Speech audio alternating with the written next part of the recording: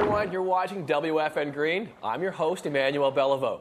Today, we're talking about green gear. So who better to have in studio than WFN's own resident gear expert, JP DeRose, pro angler and host of Getting Schooled with JP DeRose. JP, Manny, great to have you here. Thank you.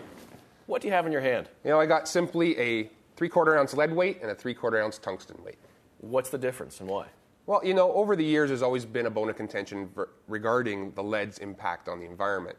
And tungsten is a viable alternative. But how do they work in the water? You know, there's a couple things that really make tungsten stand above lead. And A is its size. It's 40% smaller based on the same weight, as you can see between these two. And the second thing is the feel it transmits. Lead is a soft, naturally soft property.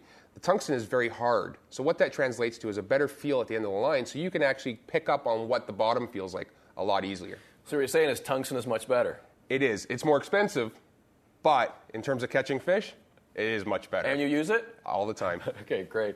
Thank you very much, JP.